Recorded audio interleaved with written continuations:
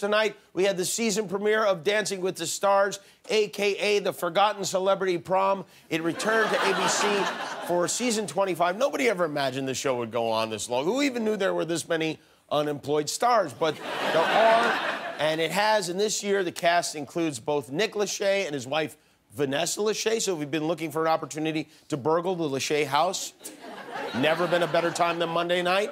Also dancing, former NFL player Terrell Owens, former L.A. Laker Derek Fisher, Debbie Gibson, the singer, Frankie Muniz from Malcolm in the Middle. So many great names. And this part is especially exciting for me because every season, before even a single chaw has been chawed, I write the name of the dancer who I believe has what it takes to bring home the Mirror Ball trophy on a piece of paper, which I then place into a tiny little briefcase that I put inside Guillermo's tiny little mouth for safekeeping.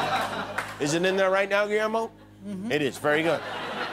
I bet on this. I put real money on the line, and I am very good at it. Before the season even started, I have correctly chosen the winner of Dancing with the Stars 10 out of the last 19 times. That's better than 50%. If you had that kind of success with the Super Bowl, you would be banned from every casino in Las Vegas, okay?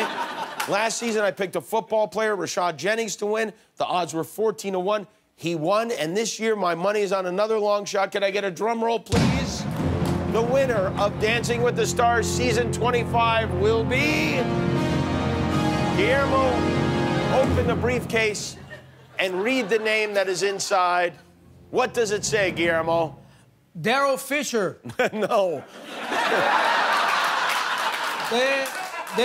Derek Fisher. Derek Fisher.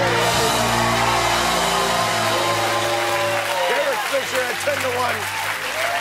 I am counting on D-Fish to deliver one more championship to the city of Los Angeles. And Derek, I know you will not let me down. So thank you very much. Thanks for watching. If you like that, subscribe to our YouTube channel for all the latest videos. And if you didn't, subscribe anyway. It's free. Who cares?